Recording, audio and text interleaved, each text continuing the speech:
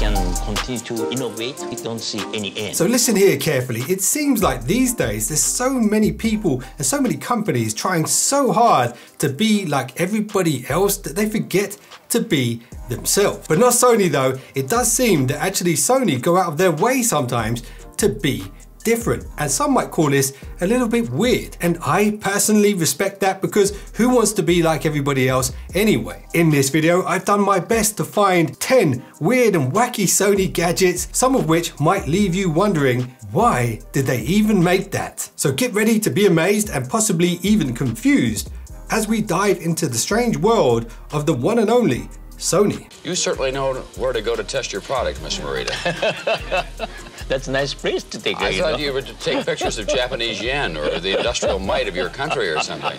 Number one, it seems fitting to start with the first ever Sony product. And in fact, it was so early on that it actually wasn't Sony branded. Back then, the company was known as Tokyo Tsushin Kogyo. So we now know Sony as a company that makes TVs, PlayStations, cameras, sensors, as well as movies and music, and of course audio devices, amongst many other things. But did you know, strangely, Sony's first ever device was designed to make rice. It consisted of a wooden tub with spiral electrodes at its base. The idea was that the wet rice would complete the electrical circuit, causing it to heat up, and once the rice had cooked and dried, the circuit would break automatically, stopping the cooking process. And Sony did make a few different prototypes, but none of them seemed to work that well. The rice always turned out overcooked or undercooked, never quite perfect. And at one point they even tried to turn it into a bread maker, but that didn't really work either. And then what they did next was kind of genius. They took the electrodes that they couldn't really sell with the rice cooker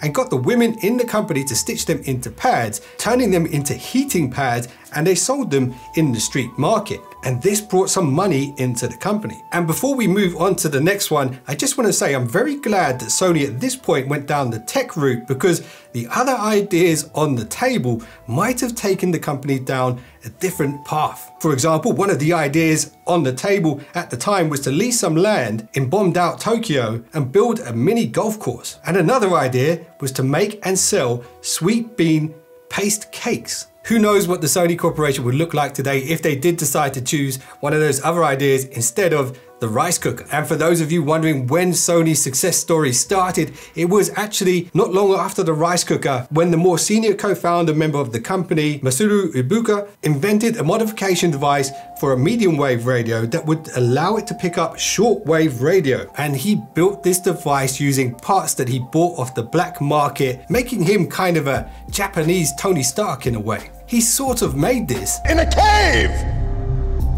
with a box of scraps! And the timing of this invention was key, because prior to it, it was actually illegal to pick up shortwave radio, so he capitalized on an empty market. Anyway, now let's fast forward 37 years. If you're a Sony fan, let me know in the comments below, and also I'm going to tell you something you probably already know.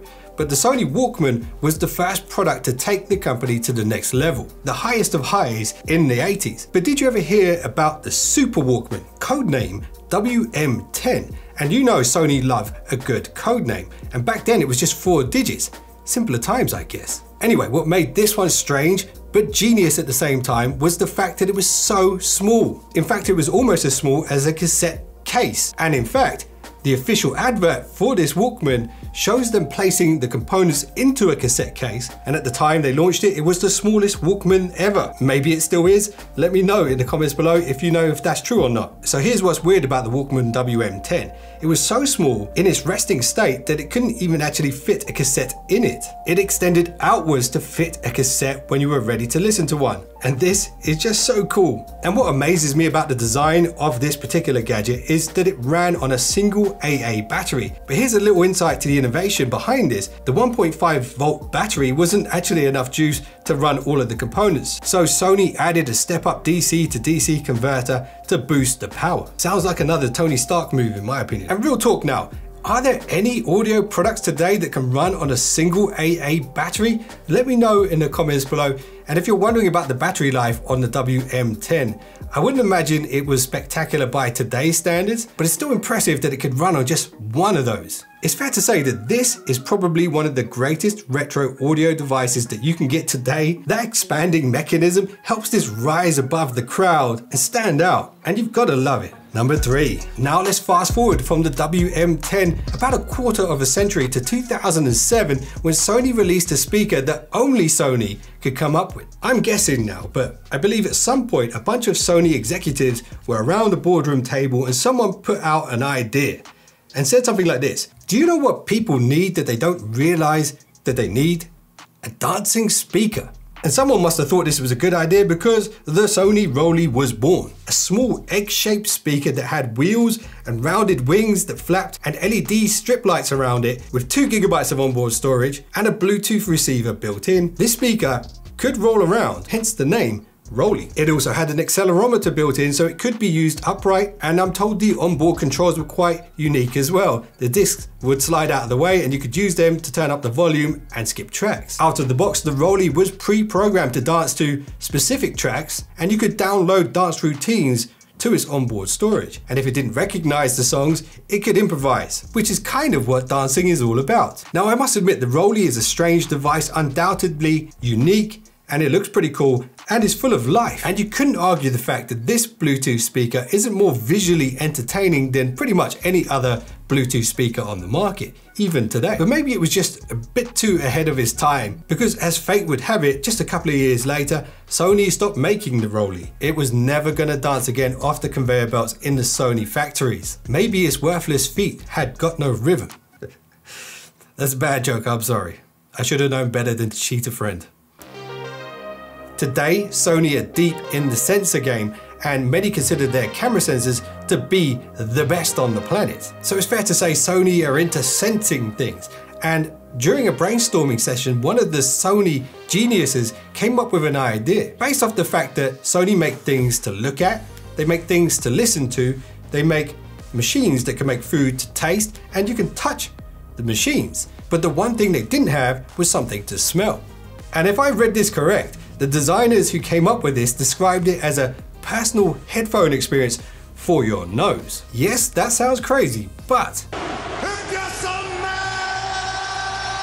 what Sony were cooking, you'd understand. Yes, this is called the Sony Aromastic, a compact personal aroma device. Now, there was a lot of emphasis from the designers that although the Aromastic looks like a lady's lipstick, Sony did their best to make it a non-gender specific product. Further proving the fact that Sony were ahead of their time, hit me up some non-binary emojis in the comments below. I heard that's a thing now. Anyway, in the Aromastic was a special 5 aroma cartridge, and you could twist the device to switch between the smells. If used correctly, this pocketable lipstick smelling device could help change your mood. Yes, this is a bit strange, but it is also strangely innovative, because whenever I smell coffee, it reminds me of my trip to Amsterdam with Sony to check out some Sony soundbars. And I actually vlogged that entire trip with a Sony Xperia 5 Mark IV. And if you want to watch it, I'll link it at the end. But also another smell that triggers something in my mind is the smell of popcorn. It reminds me of the cinema, and maybe smelling that at the right time could put me in the right mindset to watch a movie. Like the greatest movie ever made, starring Nicolas Cage, Willy's Wonderland. Okay, all jokes aside, that movie was brilliant. You should definitely watch it.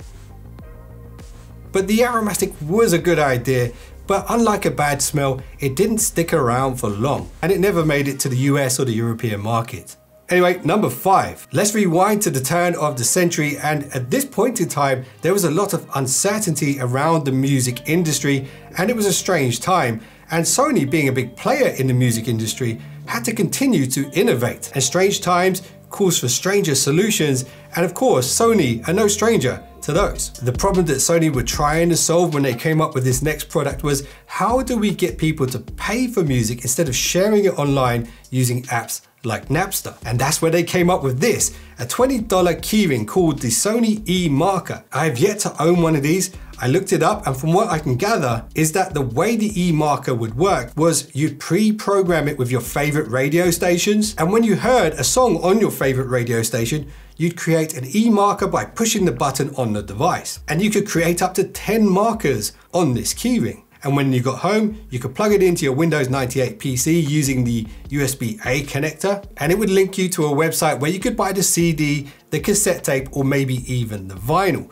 But do you know what I think? I think people back then probably thought, I don't know, man, that sounds like a lot of work. And apps like Napster were just far easier to use and quicker. And it wasn't long before the captain of an American company called Steve showed up on the scene with a product called the iPod, which changed the game and changed the world forever. And if you think about it, in a way, the Sony E marker kind of left its own E mark in history for the point when people stopped buying physical music and started moving more towards downloading and streaming online. Now let's fast forward a decade to 2011, the same year that Game of Thrones was released on TV. Doesn't feel like that long ago, does it? But that was the same year that Sony released a folding tablet. Now I know when you look at the tech landscape today, everything is flipping and folding: phones, tablets, laptops. My wallet is folding up and dying. But back then in 2011, a pocketable tablet was an idea so far ahead of its time. This sunglasses case looking device was known as the Sony Tablet P. It had 2 displays inside that actually didn't meet up. The bezels around the screens were thicker than my eyebrows. And they were TFT displays as well, which are not very good when you're not directly in front of them. It did have some positives though. It had a removable battery, micro SD slot, LTE support, it had a headphone jack, and some apps designed by Sony to make use of both the screens. However, from what I'm told, the experience wasn't that great back then with the Android honeycomb interface, and then combine that with the disappointing displays, and it was hard for a lot of people to get on board with the Sony folding tablet P. Even for fans like us with our rose-tinted sunglasses on. See what I did there with the sunglass case reference and the... Anyway, let's move on to the next one, number 7. All right, let's go back in time again to 1988. And remember the story I told you about the Super Walkman that couldn't fit a cassette inside? Well, 5 years after that, Sony did it again, except this time with a CD player. The world's smallest CD player to be precise. So small it couldn't actually fit a CD in it. Well, not a regular one anyway. Regular CDs measured 12 by 12 centimeters. The device was actually around 9 centimeters, but it could still play CDs. And when you did play a regular CD on it, it kind of turned it into a zombie killing compact disc saw. And this sounds dangerous, but from what I'm told, it wasn't, even though the CDs did rotate at 780 RPM. But check this out, back then there was such a thing known as a CD single. And these were smaller than regular CDs at 8 centimeters in diameter, which meant you could play them on the D88 Discman in the proper closed position. And there was even a dust seal to protect the CD inside. Presumably, this means you could actually walk around with it in your pocket and play music. But the 8 centimeter CD singles at the time were quite rare, and the purpose of a Discman or Walkman was to carry it around and listen to music on the go. And that's why this one is a little weird. I get the thinking though. Sony gained a lot of exposure from being the world's first to do things, and they did indeed make the world's smallest Discman with the D88, but who was it really for? And do you know what I think? It doesn't matter who it was for. It was a legendary device in my book. It could run off the mains, it had a detachable lithium-ion battery pack, it came with a wired remote control, wired earbuds, and even a Sony branded hard carry case. And if you don't think the D88 was awesome, what's in your head? Zombie. Number 8. So some of the most successful people on the planet share a similar trait. They're cool under pressure. So maybe in order to be successful, all you need to do is be cool. With a product like this from Sony, the world's first pocketable air conditioner. It's called the Reon Pocket, and it was released in 2020 for around $200. And we are on the Reon Pocket 3 today. It's a personal air conditioner, and it's not really designed to be used in the pocket. Instead, you would switch it on and hang it around your neck or fit it into a pocket in your shirt, and you would use it whenever you felt a little bit too hot under the collar or for when you're getting grilled by the boss. Now, if the portable air conditioning unit isn't a weird enough idea for you, maybe this will tip it over the edge. Sony did sell this with a specific t-shirt designed with a pocket at the back of your neck for the Rion pocket. Now, I do think Sony realized that maybe putting another t-shirt, another layer on under your work shirt, for example, may be counterintuitive. But you know what I think? It doesn't matter. And let's not stray from the point. This is the world's first and likely the world's smallest personal air conditioning unit on the planet. It has an intake and an exhaust system and a fairly large silicone contact mat to rest on or close to the surface of your skin. And it's this mat that delivers the cooling sensation. Now, remember that story at the beginning of the video about the Japanese Tony Stark building the product in the burnt out tower of an old department store and eventually turning the parts into heating pads? Well, how about this for going full circle? The Rion Pocket doubles up as a heating pad. How about that? How about that? And is controllable via an app. Some might call it strange, some might call it weird, or even genius. But one thing's for sure, the Sony Rion Pocket is cool. And at the right time, at the right place, I'm sure Sony could sell these like sweet bean paste hotcakes. Alright, so I couldn't resist putting at least one Sony Vaio product in this lineup, since I do have a history of working with Sony, particularly under the Vaio banner. And that was the year that they actually closed the Sony Vaio business, but that had nothing to do with me. But I did get some insight into the actual brand itself, and let me share an interesting fact with you. I'm just gonna say it, the Sony Vaio logo is probably one of the greatest logos ever made. And it was created around the time when things were transitioning from analog to digital. Now look at this, the V and the A are kind of a smooth line, like an analog wave. And the I and O look like binary code. Digital. It's just brilliant. Tells a story, and it also tells you the name of the product. And this is the Vaio UX. Now, there were various versions of the Vaio UX, but to explain it simply, the Vaio UX was a full Windows handheld portable PC. It was released a year before the first iPhone, and it had a better screen than the first iPhone, as well as a fingerprint scanner, a rear facing and a selfie camera. It had a built-in mic, expandable memory, USB ports, headphone jack, as well as a full QWERTY keyboard, a mouse stick, a stylus, and it had Intel inside. It also supported Wi-Fi and Bluetooth and cellular signals. It was kind of like a BlackBerry on steroids, like the Liver King. I'm making this video to apologize because I up. But it gets better. It shipped with a docking station, and when you connected it to the docking station, you had more USB ports. It had a VGA output, an Ethernet input, FireWire. It also had pass-through power for charging the device. The Vaio UX had so much potential, but maybe it just kind of lacked the finesse of the iPhone, and it was quite big and clunky, but it could have been so much more. And there's actually a community of people who were modding these devices. Someone actually fitted one with an SSD and a PlayStation controller and upgraded everything inside it and turned it into a kind of Sony Steam Deck. And the Vaio UX was so ahead of its time, it even featured in Terminator Salvation, the movie. You don't get much more futuristic than that. All right, number 10. Curiosity is the key to creativity. And let me know in the comments if you know where that quote comes from. And have you ever looked at a phone and wondered, what's going on behind the scenes that I can't see? Well, the Sony Ericsson team clearly did, because they came up with this phone, the Sony Xperia Pureness, a transparent phone that you could look straight through. It had a monochrome 1.8-inch QVJ 240 by 320 pixel display. It had a 4:3 ratio and 222 pixels per inch. And apparently this display looked better under bright light than it did at night. And inside it had 2 GB of onboard storage for music.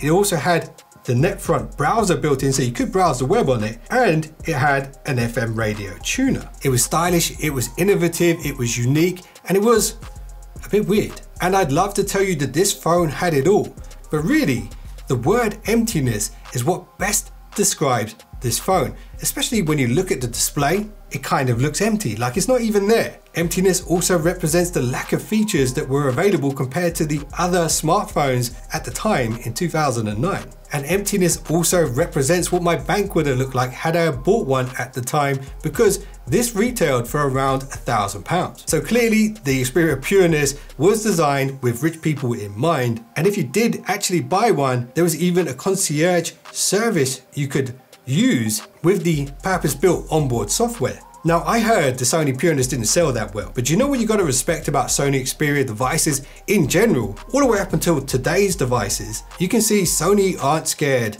to make them different. And from this video, you probably learned that Sony are really fearless when it comes to making their products stand out. Some might say that some Sony devices are a bit too out there, a bit too unusual, or a bit too weird. But you know what's weird to me? All of the people and the companies that are trying so hard to be just like everybody else. And on that bombshell, if you want to see why the smell of coffee reminds me of my trip to Amsterdam with Sony, that thumbnail's on screen right now. And there were a bunch of products on my list that didn't make it into this video. So if you want a part 2 to this, let me know in the comments below. And if I get enough comments, I will make that video for you guys. Anyway, appreciate you. If you just subscribed, you're now one of the finest subscribers known to man, and I will see you in the next one. Don't be late.